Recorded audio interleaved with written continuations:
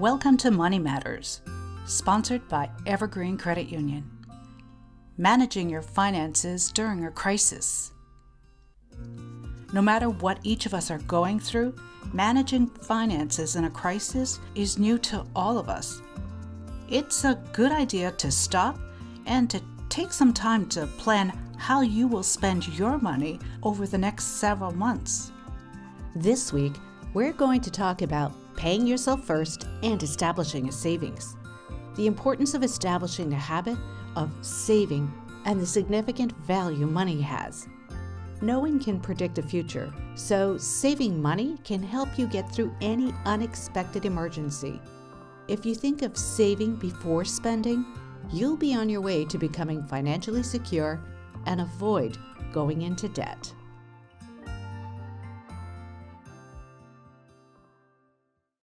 Evergreen is committed to offering financial literacy programs to their members. I proudly introduce you to Evergreen's financial education team. Financial literacy is so important because it offers our members the knowledge, the skills, and gives them the tools that they need to better manage their personal finances. We reach out to local employers and offer lunch and learn programs for their employees. We've developed an online financial wellness series. We set up programs at schools, in community centers, and we offer our financial education programs for free. Visit our website, egcu.org, and search for financial counseling. Click on the Contact Us button to reach out to any one of our financial professionals. Paying yourself first means putting savings first before anything else. Most people pay everything else first. You work hard for your money, so you deserve to keep at least 10% of it for yourself. Establishing this habit will have you on the path to financial freedom. Rather than focusing in on expenses, when you pay yourself first, the focus is savings through a budget process called reverse budgeting. Reverse budgeting is simple. You determine what percentage of your take-home pay that you want to save. That money is automatically going to go into a savings account, and then you budget the remaining amount of money for your living expenses. Talk with your kids about financial literacy. Youth in particular can benefit from financial education offerings that instill healthy financial habits early on. Once kids know proper money management skills, they tend to keep them and use them throughout their lives. Early financial literacy teaches kids how to have a good relationship with money, an invaluable lifelong skill that won't ever be forgotten. Today, we're talking about savings. No matter what stage of your life you are in, saving money is important. Whether you're saving for a special purchase, a college education, your first home, saving for retirement, or establishing that essential emergency fund. Save and take it one step at a time. Let's write down a few savings goals to begin with. That's right. There's a pretty big difference in goal achievement just from writing your goals down on paper. Put them somewhere where you can see them every day. When you need to make a decision about your finances, take a look at your goal. If making that decision will keep you on track towards your goal, it's probably going to be a wise choice. An emergency savings fund is for those larger, unexpected emergencies. Establishing the fund gives you the resources you need for paying that unexpected emergency without having to put it on your credit card. Now, you may be thinking, how do I establish an emergency fund? Start with a goal of building a $1,000 emergency fund. Now, write that down. No matter how much you have to contribute from each paycheck to your emergency fund, it is imperative that you start saving that money and building your fund. Don't lose hope. If you focus and you're disciplined and you make it your goal, you'll have saved that emergency fund before you know it. Take a look at your budget. Trim it. Consider this exercise as putting your budget on a diet. Cut out the snacks and all the things that are not absolutely necessary. Remember, your goal is $1,000.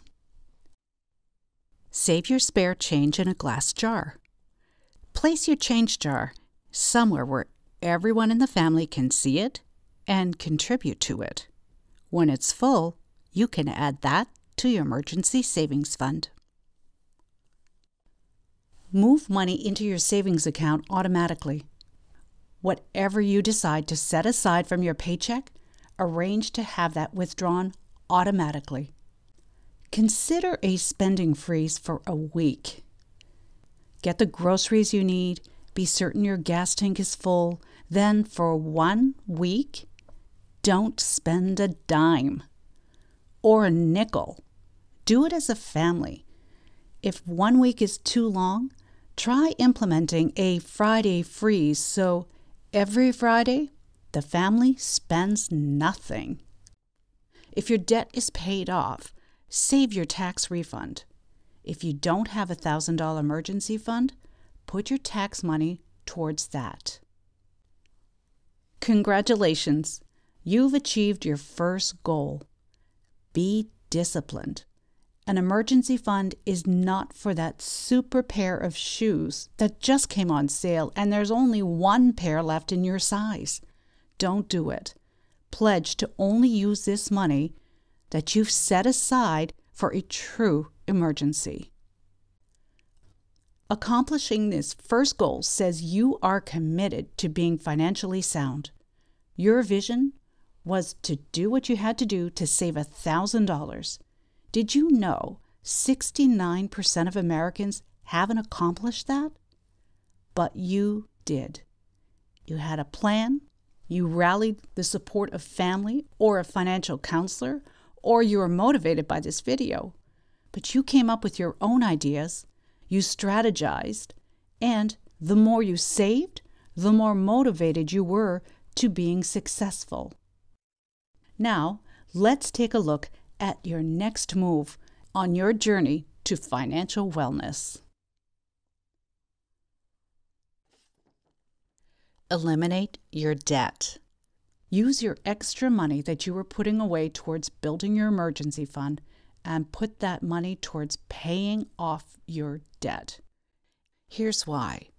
If you don't pay off your credit card balance each month, you're paying more than you should in interest. Let's say you owe $4,000 on a credit card. The rate of interest for that card is 25%. You budget to pay $110 every month to pay off that debt. Without adding anything else to the card, you will pay $2,786 in interest alone to pay off this debt. Got your attention? Here's how you start to pay off your debt. List down all your debt. Write the balance owed, the interest paid for each, and what you normally pay each month to pay off your debt. While you're still paying all of your debt, attack one at a time by applying any extra money towards that one. Focus in on eliminating one debt at a time.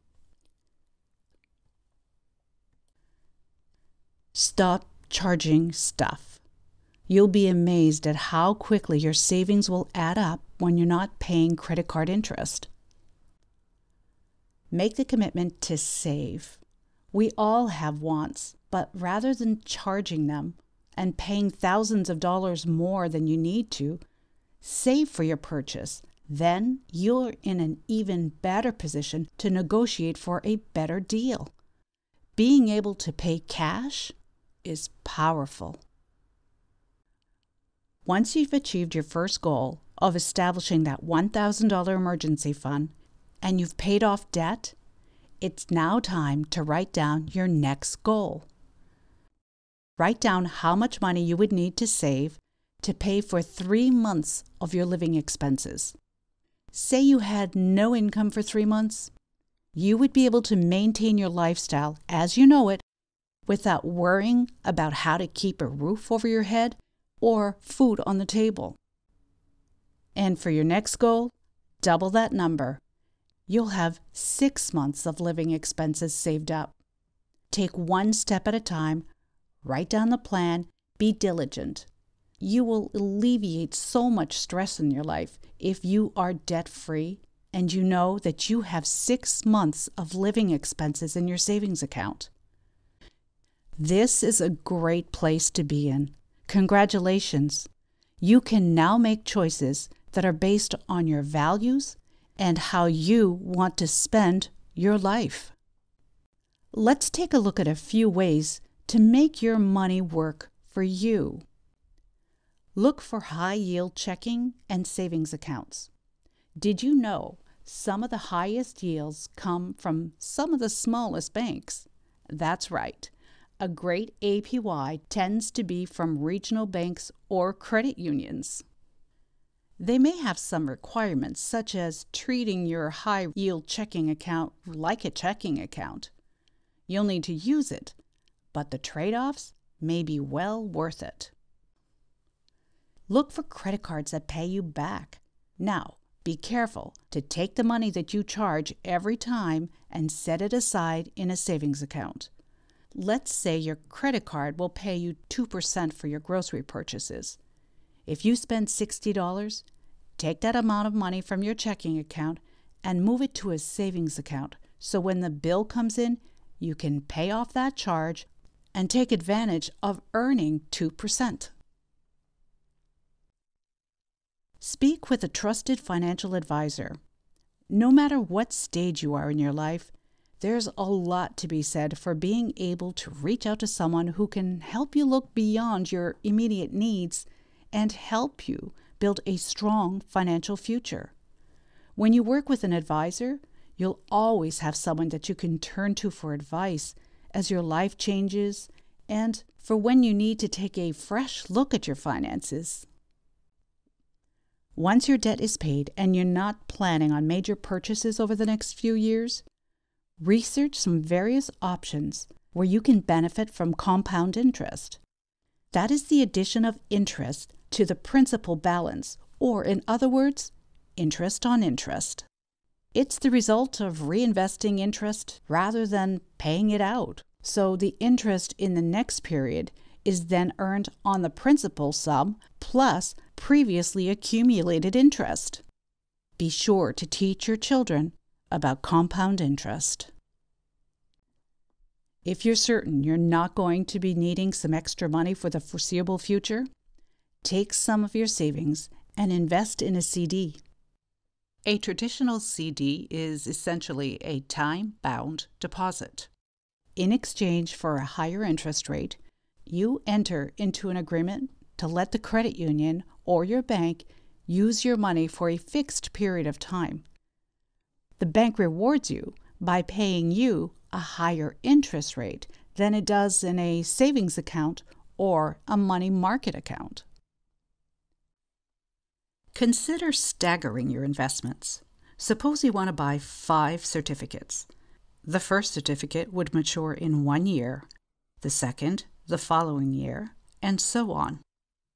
When the first investment on the ladder matures, you would reinvest the proceeds in a product with a 5-year maturity.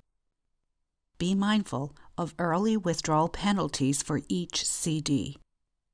Ask your financial counselor about what CD is best for you, know the terms and the rates. Let's take a look at some tax advantages, which applies to certain accounts or investments that are by statute tax-reduced, tax-deferred, or tax-free. The employer-sponsored 401k is the top retirement savings account for its convenience, tax benefits, and the potential for employer matching. By contributing to a 401k automatically each pay period, workers save for retirement and lower their taxable income before receiving their paycheck. Because of the tax advantages of the IRAs, the government is essentially giving you a helping hand, a powerful incentive to save for retirement. Contributions to Roth IRAs are made after the taxes are paid, so there is no deduction. Instead, the contribution grows tax-free. A traditional IRA provides potential tax relief today, while the Roth IRA has the potential for the most tax benefit when you retire. The Roth IRA is an individual retirement account that offers tax-free growth and tax-free withdrawals in retirement. Roth IRA rules dictate that as long as you have owned your account for 5 years and you're age 59 and a half or older, you can withdraw your money when you want and you won't owe any federal taxes. HSA, Health Savings Account. An HSA allows you to save for health expenses in retirement. These accounts have the potential for a triple tax benefit. You may be able to deduct the current contributions from your taxable income, your savings can grow tax-deferred, and you may be able to withdraw your savings tax-free if you use the money for qualified medical expenses. Investments. Investment decisions should be driven primarily by your goals, financial situation, timeline, and risk tolerance. But factoring in federal income taxes may help you build your wealth faster. There are several different options to consider, so we suggest speaking with a financial advisor to help you select the investment products that are right for you. Make the commitment and start your saving success story today. Be dedicated to saving money, reducing debt, and investing wisely. Talk about money with your kids. Discuss big purchases with them and encourage your teens to get a job and earn money. Encourage charity giving. The benefits of all of this are endless. From everyone at Evergreen Credit Union, I'm Brenda Pollock, and we thank you for watching Savings, establishing that $1,000 emergency fund, and paying yourself first. We hope you'll reach out to us at egcu.org. We'd love to hear from you.